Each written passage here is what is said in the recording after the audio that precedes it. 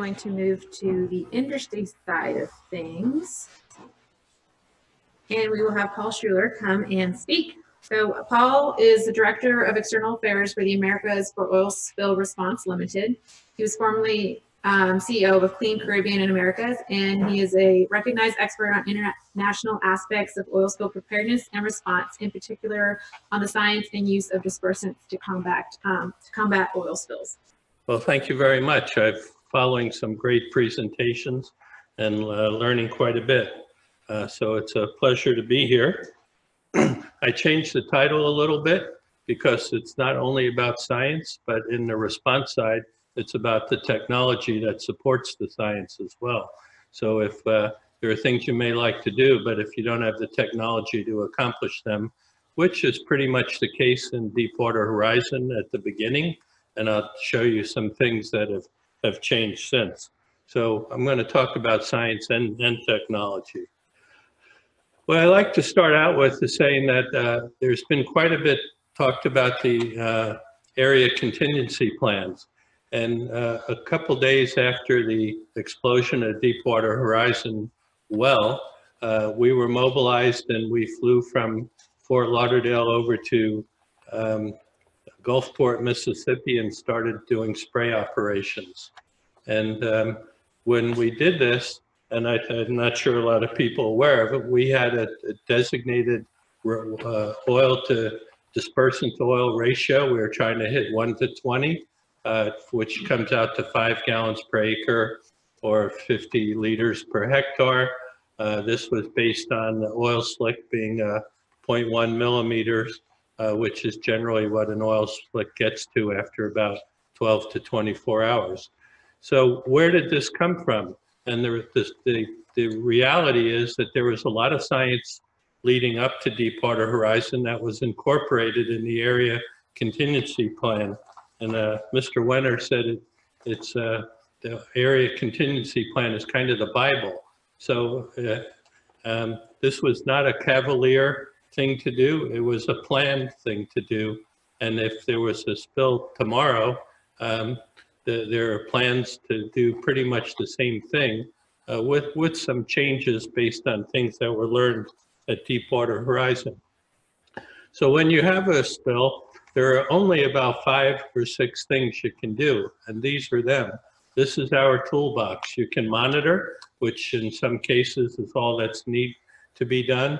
There are some things that happen simultaneously, like source control, which is not necessarily responding to the oil, but trying to stop the flow of oil. And then these other things, containment or chemical dispersants, burning, shoreline cleanup, those are our tools, and that's all we have, and that's what we're going to be pulling out of the toolbox. Generally speaking, all of them. You know, there's one or two that may predominate, but generally speaking, at some point for a large spill, they all get used. What drives it? Well, certainly one thing is what is the science and technology, what's the available resources to respond to a spill. But the other things are the health and safety of the community and responders, the feasibility, sometimes the weather or geography or logistics infrastructure prevents you from doing things. As Brad mentioned in his 5 questions, our first question is always what kind of oil, because that's going to determine what you can and cannot do. Resources at risk is very important. That also determines what priorities you're going to do things on. Available resources. I looked at the map you just showed of the area contingency plan, and I say, yeah, that's kind of neat that you got all those booming things, lines there, but where are you going to get the boom from? So that's an issue. Some of these other things, net environmental benefit analysis, I'm going to talk about in a moment as falling back to Brad's talk again about Dr. Spock there. And most importantly, you have whatever you choose, you have to match your response with the resources and with the scale of the oil spill. So you'll see certain things, and one of the reasons we get driven towards dispersants is that mechanical recovery simply is not going to make that big a dent in a large oil spill. So this is my analogy of Dr. Spock. How many of you have heard of the tropics experiment? Whoa, wow, that's better than most times. So this started back in 1984, and this is one of the seminal studies that determined the concept of net environmental benefit analysis. It was an area in Panama that had coral, seagrass, and mangroves in close proximity. And there were 3 areas studied. One is a reference area about a mile away. The other was some oil this was pure crude oil was spilled, and this area had dispersed crude oil. And you can see the pure crude oil stays on the surface, goes in and oils the mangroves, gets stuck in the substrate, does some damage to the seagrass and the mangroves. But generally speaking, the trade-off here is that the oil on the surface doesn't impact the coral very much. The trade-off when you disperse the oil is that the oil goes into the mangroves, but because it's dispersed, it tends to come back out. It doesn't adhere to the roots. The seagrass gets on the crustaceans in it, or invertebrates get somewhat damaged and have mortality. But you can see in this case now you have the coral has some exposure to the oil. So this is the typical trade-off that we deal with in looking at net environmental benefit analysis. And as we look further at the use of dispersants, you'll see that that's a trade-off. It's the water column versus the shoreline. And I'll talk about in a minute about Deepwater Horizon. So based on the fact that we have science available looking at these kind of things, there were decisions made back in the 80s to design a system for putting in the back of a Hercules to spray during a spill, to spray dispersants. Now, if the science wasn't there, quite honestly, we wouldn't have this system. We're only going to buy equipment and capabilities that we know are accepted and can be used. If it can't be, then there's no point in us having them. This happens to be a training exercise we did off of Fort Lauderdale in December of 2009, where we loaded what's called the Airborne Dispersant Delivery System in the back of a Hercules. And we used to fly with the Coast Guard a lot as well up at Air Station Clearwater. We went out off the coast of between Miami, Fort Lauderdale. We had a spotter plane practicing spray on, spray off, all the sort of things we did. And we did the exact same thing on April 24th, 2010, which instead of flying off the coast, we flew up to Gulfport, Mississippi, and we began an 83-day deployment where we had 80 sorties flying over the Deepwater Horizon area and generally spraying between the Deepwater Horizon well area and this shoreline in this area here. We also have a stockpile of dispersants. And again, we wouldn't have it if it wasn't known to be approved. So it's on the National Contingency Plan product schedule that EPA is in charge of maintaining. What are the relative advantages?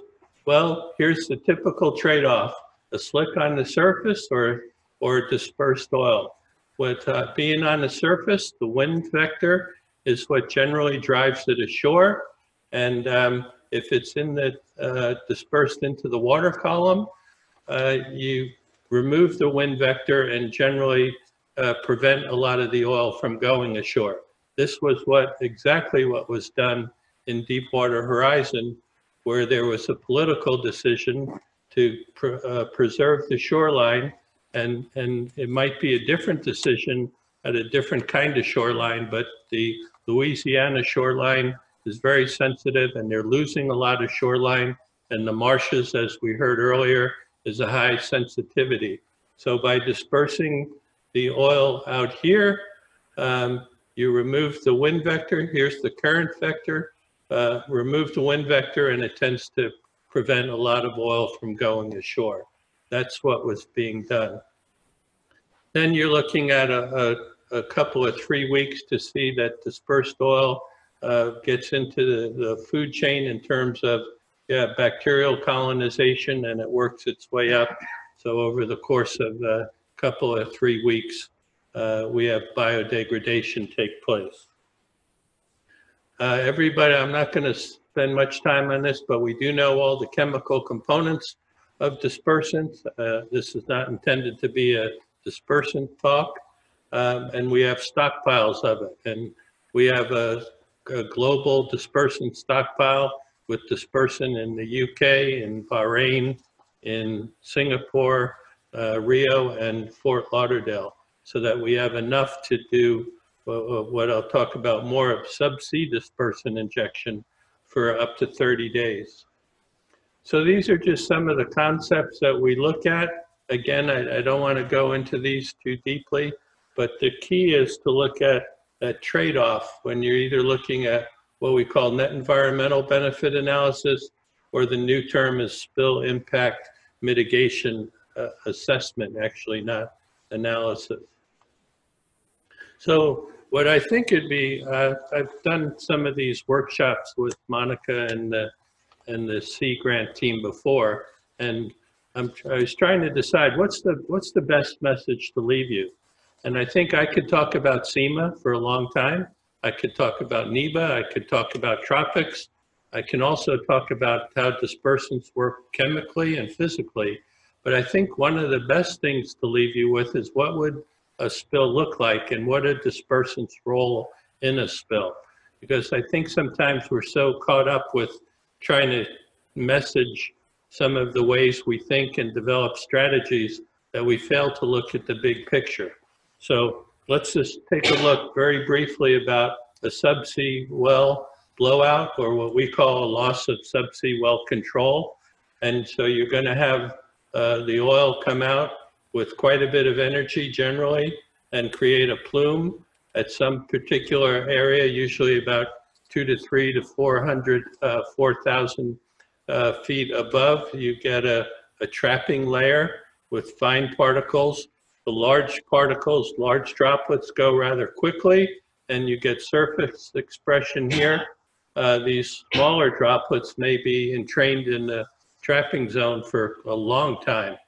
And in the Gulf of Mexico, there's an oxygen-rich layer of Antarctic current water at the bottom, so there was some aerobic degradation here. That's a good thing. But one of the things we get up top is a high level of VOCs, volatile organic compounds, and those right up top is where the workers need to work to try to control this well, or drill a relief well. So a combination of factors is one of the reasons we like to do this subsea injection, which is to target the dispersant right at the wellhead, is to knock down those VOCs so people can actually work up here and shut in this well. It's a major consideration in what we do when there's a subsea blowout, of which there haven't been many. But this is the Deepwater Horizon taken from a satellite. I talk about scale. You can see this is a skimming vessel that ran through here, not really in the big picture doing that much, which is why with the surface expression, we're looking at using dispersants to break this up before it gets too close to land or sensitive resources. These are all the folks working above the well, trying to do a variety of things to control that well. And needless to say, the VOCs in the atmosphere that they're working in is going to either, if we do subsea dispersant injection, a lot of the VOCs dissolve on the way up, and we look at a lower VOC environment and a better place for them to work. If the VOC environment atmosphere gets very high, everyone needs to go into special PPE, and the work is going to just slow down or stop. I mentioned you saw the picture of the Hercules spraying the dispersant on the Gulf of Mexico. Since Deepwater Horizon, our company has taken two 727s and converted them to spray aircraft. So this is kind of the next generation. The idea is that they can get places quite a bit faster.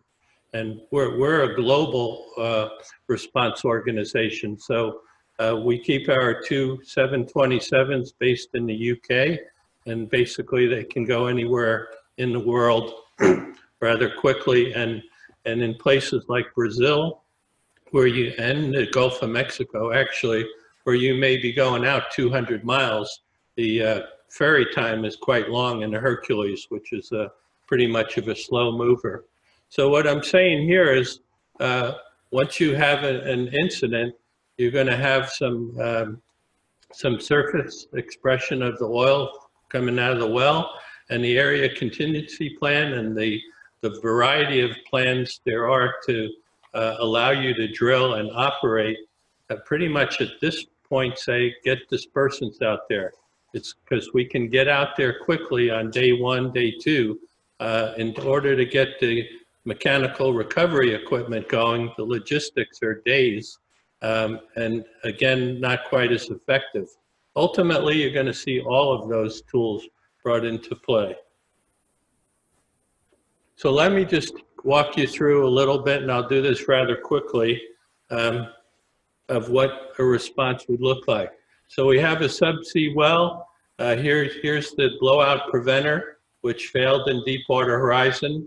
The first thing we need to do is a survey and figure out what's going on and see if we have access to the BOP. One of the good things that happened in Deepwater Horizon was the platform and all the structure fell away from it and not on top of the wellhead, which would have been another problem altogether. So you take a look at this.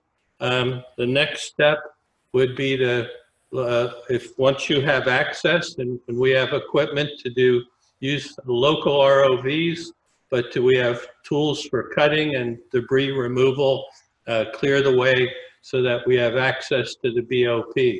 So the second thing we're going to do, and all this time we're talking about a release of oil, is to see if we can put some equipment down on the sea bottom that gives us the power necessary to do a BOP intervention and try to shut the BOP. If it works, we're halfway done. But in the case of Deepwater, the BOP intervention did not work. There was a problem with the BOP. So we still have oil coming out, and we're on day 2, 3, 4 right now. So what we can do very quickly is to take a couple ROVs now and do the next phase. Is if we still have oil coming out, we do subsea dispersant injection. Now when we fly and spray oil on the surface, we're targeting and maybe getting something on the order of 80 to 90% dispersant on the oil. If you're down at subsea, you're putting the dispersant wand right into the plume, so you're getting 100%. And again, by knocking down the dispersant here, forming small droplets, gets slower rise, more dispersion into the water column, we improve the VOC atmosphere above. So this could happen on day 3 or 4, depending on how far out the well is, and we have enough dispersant to continue this operation while we're getting the capping stacks ready. Again, on the surface, other things can happen, be it more dispersant, in situ burning, which was used extensively in Deepwater Horizon, and by day 3, 4, 5, 6, you're starting to get your surface mechanical recovery capability going and deployed. But there's a lot of logistics to this, and some of the wells out in the Gulf of Mexico are almost 200 miles out. So it's a long way out, and you saw from that other slide a limited capability to recover oil. This is one of the capping stacks that we have in Brazil. We're an international organization. Our capping stacks are in Brazil, Norway, South Africa, and Singapore. I'm using this as an example. There are 2 organizations in the Gulf of Mexico that have their own capping stacks, and they're based in the Houston, Galveston area. But these things are huge, and the mobilization and deployment of them takes some time, maybe 2, 3, 4 weeks. So we have a couple different types. There are a few different kinds in the Gulf of Mexico. Again, this just gives you some sense of what we're talking about. We can also fly our capping stack somewhere, and then there's the problem always is trying to get a vessel, which is not a hard thing in the Gulf of Mexico, but in some other parts of the world to get a suitable vessel with a suitable crane is quite a challenge. So then this is what it would look like with the subsea tree here and bringing a capping stack down. Now, when we bring a capping stack and land it on the top of a well that's lost well control, all the flanges and valves are wide open so that the oil goes right through the capping stack. And what we do then is, there's 4 different chokes on it, and what we would do is slowly choke down, and this was a big concern during Deepwater Horizon, was do we have well integrity? If you just put it on and closed it, it's possible that you would have oils coming up through the substrate. So we put it on with chokes open, and then very slowly try to choke down on it, and at the time keep and look at the well pressures and well integrity. If you have good well integrity, then we can shut it in, and then the relief well and permanent shut-in will go on. If you don't have good well integrity, we have a system called containment and flowback, where we would actually go from the well, we'd set up a number of, we can actually do 3 legs to actually bring the oil back up to ships that can treat it up in the surface. So that's kind of the look at how this would go. This is the containment part. Again, you can see there's quite a few ships required. We call this simultaneous operations because there's a lot that goes on at one time, including the surface response, which is more conventional. So this is just some of what we sent to Deepwater. Now, in terms of science, my organization gets involved with science. We sponsor some, we're involved in some of it. The Tropics experiment, Brad and Abigail Reniger and I were down there a couple years ago doing some data collection. We've been involved in a number of things, but one thing I'm involved with is taking what we call a counter-historical look at Deepwater Horizon. And what we're looking at basically is 2 things. What would have happened, and we have a bunch of different cases. What actually occurred in Deepwater Horizon, and that's to the best effort to model it. And then what would have happened if we didn't use any dispersant? What would have happened if we used no subsea dispersant injection? And Deepwater Horizon was the first time subsea dispersant injection was actually tried. So we have these 6 different cases, and we're modeling the physical or the mass balance, where did the oil go? And then we're taking a look at what additional or resources would have been impacted. So this study is ongoing right now, and we're hoping to conclude it at the end of the year. So it's a lot of modeling, but really 2 dimensions. If we didn't use dispersants, what we're expecting to see is the extent of the slick impacting the shoreline would be greater, and consequently the impact on sensitive resources would have been greater. But it's all, some of this work is turning on the model and letting the computer sit for a week and run through. So I think this is going to be a real interesting thing to take a look at. I just want to mention that after Deepwater Horizon, the industry got together and said there were 3 different areas they were looking at. One is, what can we do for prevention, what for intervention, and what for spill response? And these have been multi-million-dollar projects by the international oil and gas industry. For oil spill response, it came up with a number of good practice guides, which include strategies, response, preparedness, and impacts. So all of these are available, here it is again, in a number of good practice guides that are available online. There tend to be fairly deep studies on all of these, but if you want to know much about how the industry is going to approach oil spill response, these are where you can learn.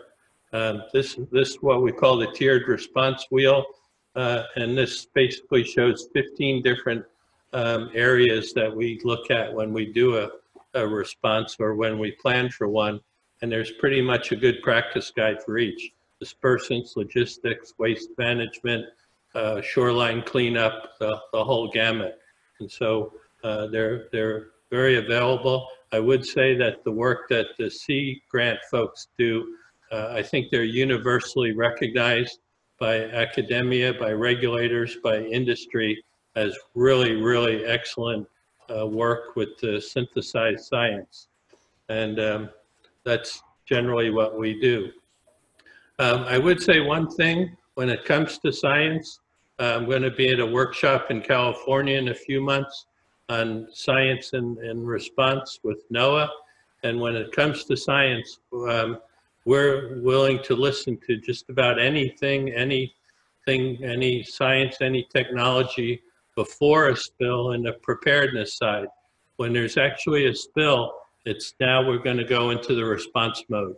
And the idea of taking on all kinds of new ideas is just not going to happen in the first 3, 4, 5 days.